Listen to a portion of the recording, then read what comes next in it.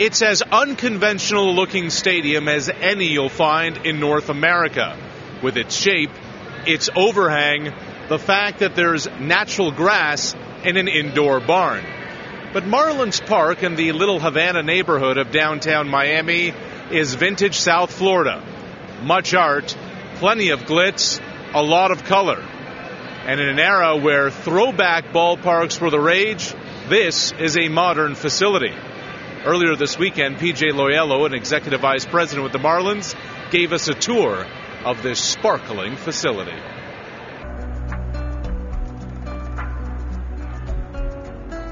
All kinds of stuff going on here in Miami. We have dancers. We have this huge thing in center field. We have the aquarium. Smallest footprint in baseball. It's 960,000 square feet. Smaller than San Francisco. You get to see it when you get to the outfield area, and with the overhang, it's called the home run porch. So left-handed hitters get a little fun with this, but you're pretty much, as you see, you're on top of the field. It's uniquely Miami indeed.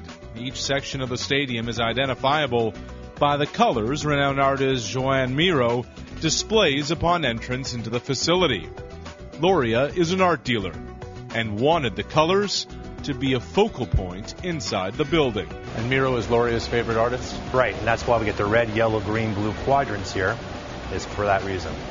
So you see the floors are blue because you're in the blue quadrant. Right. The signage for the concessions, Burger 305, blue. So the walls change. They go from blue, bleed into yellow. The floors do the same thing. You go from a blue floor to blue and yellow. Construction was a 33-month endeavor. More than 5,600 people, primarily local, helped build the stadium.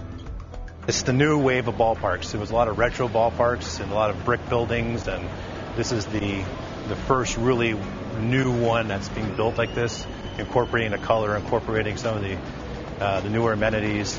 Bells and whistles, there are plenty. The retractable roof takes 13 minutes to open and close. The windows in the outfield, 8 minutes if they're shut, depending on the day. Hitters want the natural air since the humidity helps the ball fly. Pitchers feel it's a different park altogether when it's climate controlled at 22 degrees Celsius. A home run leads to this, giving it a South Florida feel. And what's more Miami than a nightclub in left field that is absolutely unreal with its scenery.